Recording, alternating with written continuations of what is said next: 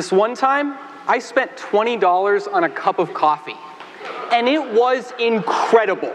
The explosion of flavors my mouth was met with was a revelation of sorts, a moment where I understood that coffee could be complex. But what made this different? Why was it so good? I asked the barista who prepared it for me, and he told me the coffee was from a farm in Panama called Hacienda La Esmeralda, where it begins its life as a seed to this fruit called a coffee cherry. Once the cherries are ripe, the farmers pick them by hand. They do this because the trees live upon steep hills where machinery is a hard time reaching. High elevation like this is key to killer coffee. Now, once the cherries are picked, they are sent to a wet mill, where they undergo a process that uses water to remove the mucilage and cherry fruit from the seed. These washed or wet processed coffees are lively and refreshing tasting. Now, knowing all this about coffee made me feel connected to it as an agricultural product, as produce, as something grown by someone worlds away with the same passion for coffee as I have. Now, once this Panamanian flavor bomb is dry, it's sent to roasters all around the world. These are the men and women responsible for not ruining what nature has most lovingly created. The roaster responsible for my $20 coffee made something very clear to me. The best coffees should be roasted lightly. That's right, folks. French roast, dark roast, Italian roast. All of this is akin to taking a juicy filet mignon and making it into charcoal. All the sweetness is simply lost.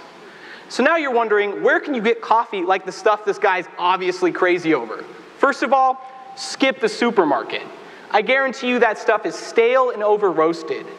Find yourself a local roaster, or buy coffee online from a company that provides information like the kind that I'm telling you tonight.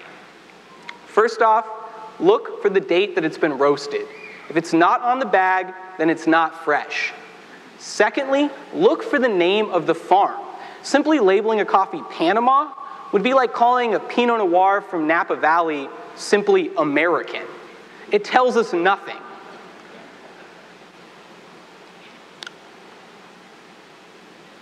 The variety of coffee that changed my life is from Ethiopia, and it's called a geisha. But in the well-kept land of Hacienda La Esmeralda, these coffees truly shine.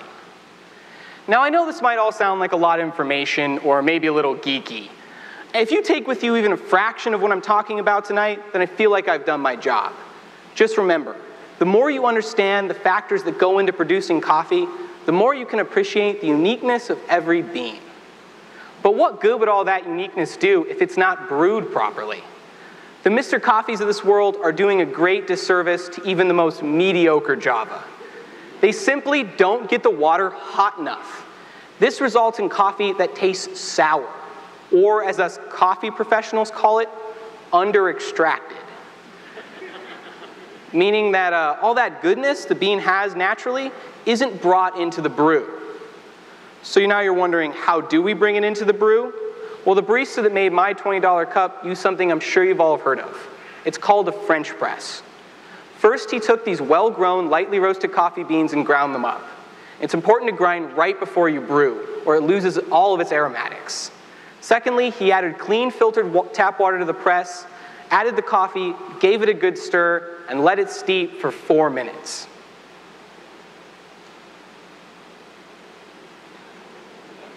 Now, don't plunge it yet. First, he took 2 spoons and skimmed the foam floating on the top.